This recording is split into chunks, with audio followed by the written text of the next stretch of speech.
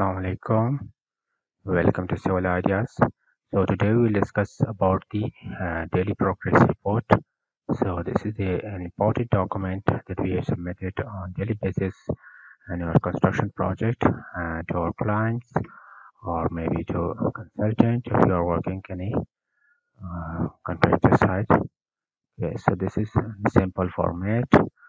You can see our daily progress, and this is the project type and location. This is the project type and location, and this is the project location. Okay, and this is the activity description, serial numbers 1 2 3, and activity descriptions like the fixing of, and this is the date, manpower, uh, today's progress, remarks, etc.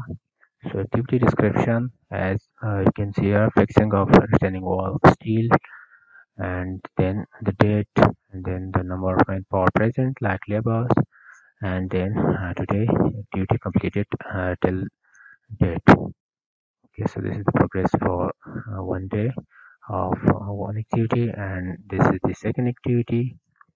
You can see here the concreting of the ground slab, and you can see here concreting of ground slab and the manpower present and the concrete completed. Okay, so this activity is completed, and at the end you can add the sign of consultant. So this is the same format, just I removed the pictures.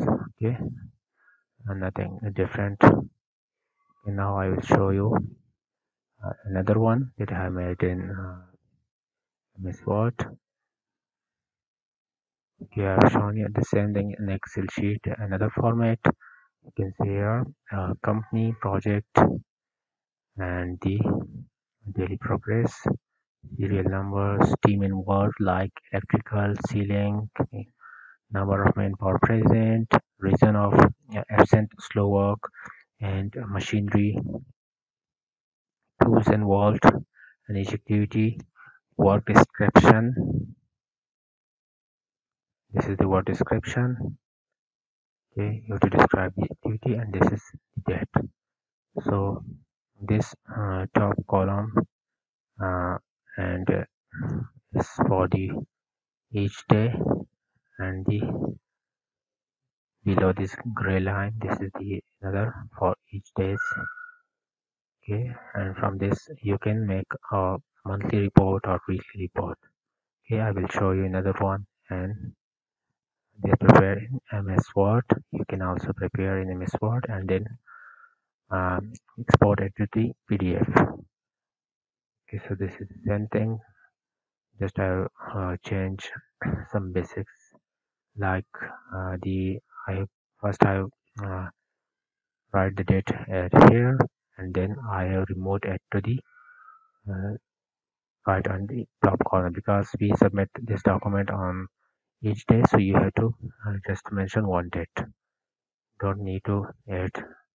Okay, so this is the bottlenecks is the actually the hurdles and the obstacles during the construction, like I add for the second activity, like material availability issues. Okay, so the rest are same. Well, this is a simple document, but very beneficial and impressive to the client whenever you prepare at the construction site. Thank you. If you have any question, you can comment and to the comment section. Thank you.